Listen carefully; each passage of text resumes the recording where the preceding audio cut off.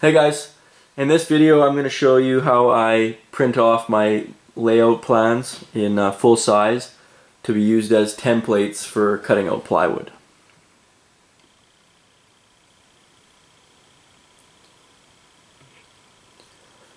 It's only a couple steps and I'll walk you right through the whole process. So just a quick little introduction of why I ended up doing this. As I started layout construction of the benchwork and I got to the point where I needed to cut some sub-roadbed, it was all good if I was doing like a simple, like a straight curved section that was, you know, constant 36 radius all the way around. That was easy, but then I got to these pieces where there's a complex like S curve like this one here that wraps around this curved staircase, or some of the other complex curves that the computer generated on the layout planner for easements and stuff like that. I just couldn't think of any other way to translate my plan that was on like digital plan from the computer and translate that onto a piece of plywood so I could cut it out.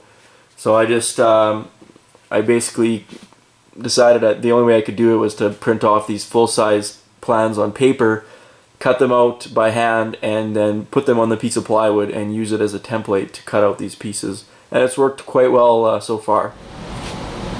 Okay, so obviously we've got our digital layout plan is what you need for this.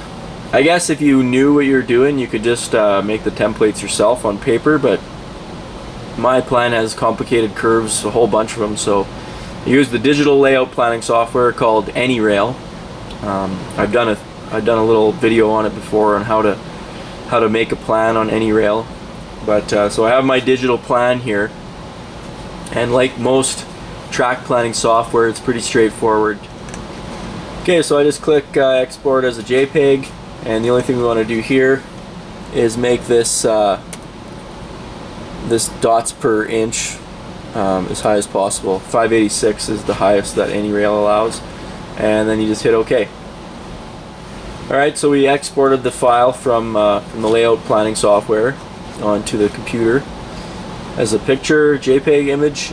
So then I use CorelDraw, that's the software editing program, but if whatever you use, you could use Adobe Illustrator or whatever you use and you're comfortable with. CorelDraw is what I like to use. So in this, you're gonna make, so what you want to do is up here, make the layout or the size of the image you're going to work with the exact dimension of your space of your layout, so that it will scale to 1:1. This is very important because obviously you don't want it to be scaled down. It's got to be 100% 1:1 for this to work. So you put your layout dimensions up here. I've already got mine in. So then we'll just go ahead and import the JPEG image that we just did.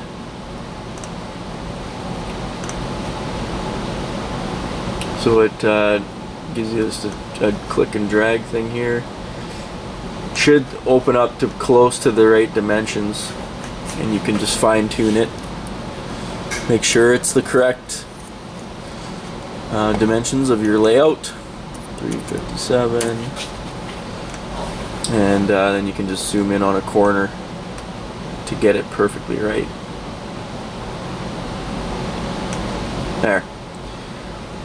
So just like that, now we have a working image on a grid in 1:1 scale, and now you can work with this.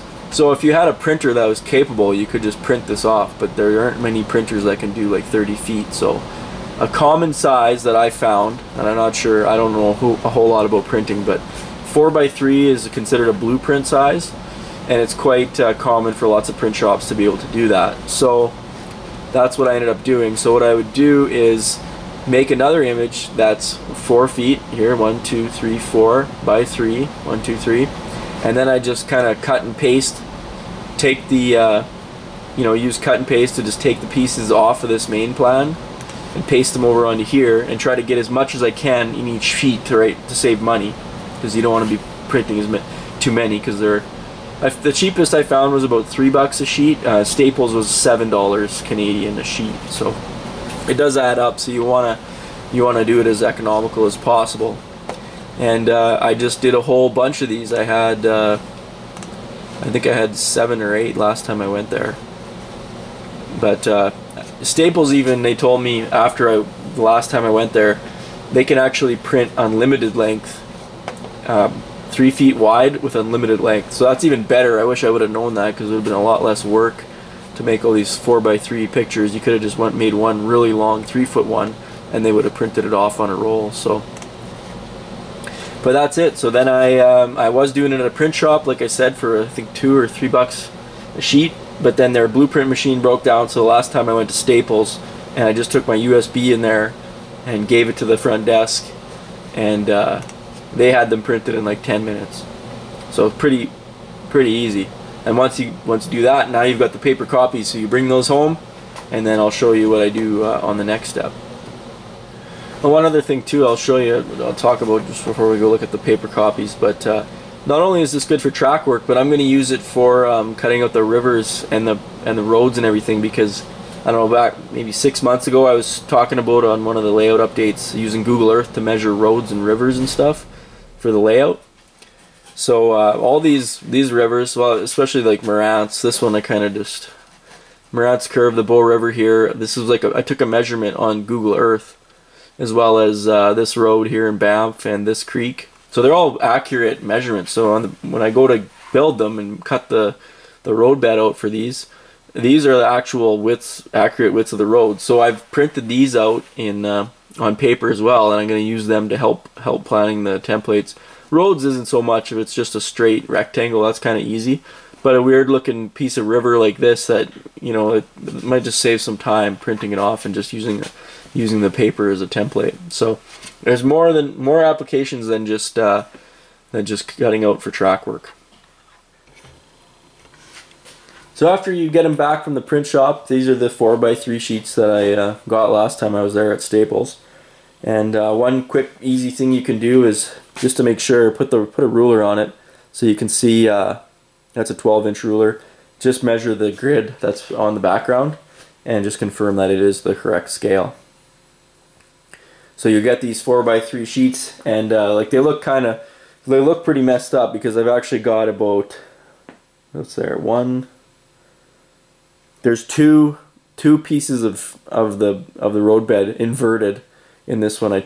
So that's one there, and then this piece here flips and gets taped onto this one to make the next piece. So I kind of got better at it as I went, and cookie cutter to cram more on each sheet to save money on the printing. But so once you get them home, then you just really low-tech method of cutting them out with scissors and taping them together. And I usually go for straight sections, it's always 8 feet, because then I can put that on a piece of plywood and get the most, you know, road bed out of a single piece of plywood as possible. But curves, it's kind of tricky. So like I was saying, for curves, after doing a bunch of sub-roadbed, I end up with all these really weird shapes. So lots of times I will vary the length of the pieces I put together to maximize the usage of the whatever plywood I have left. And sometimes it works out really good, and sometimes it doesn't. You have to cut into a new piece, but try to make the most of the plywood, because having less joints, I think, is better, in my opinion, on the sub-roadbed. You want to have the least amount of joints possible, because it just makes the track work better. So cutting it out, really low tech, just a pair of scissors and a piece of Scotch tape on there. And that's 5/8 of an inch, and that's kind of my I don't know, that's the common measurement I found that I've been using for my sub-roadbed. That basically makes sure that the sub-roadbed ends at the edge of the cork. So for single track, it ends up being about just over 2 inches wide. So all I'll do is I just line it up, and then I just run the scissors along like that, and I just cut the pieces out.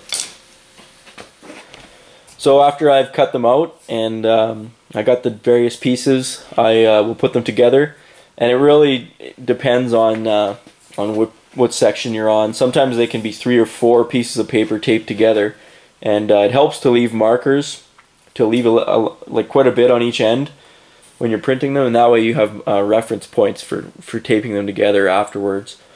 This one is one I'm working on right now. This is a good example. So this is there's a joint right here taped together, and there's another joint at the very end of it.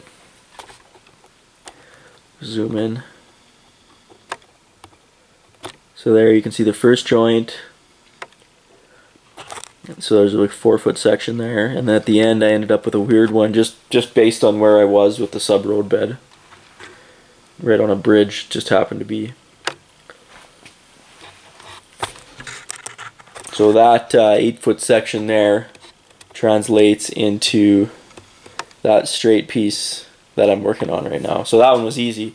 Really probably didn't need a template for that one, but it helps to kind of set, you know, you're figuring out where bridges and stuff are going to be. So that straight piece was really easy to do. I just ripped that one on the table saw, but the more complex ones over here, like these curves, this curve here is actually a 250-inch radius.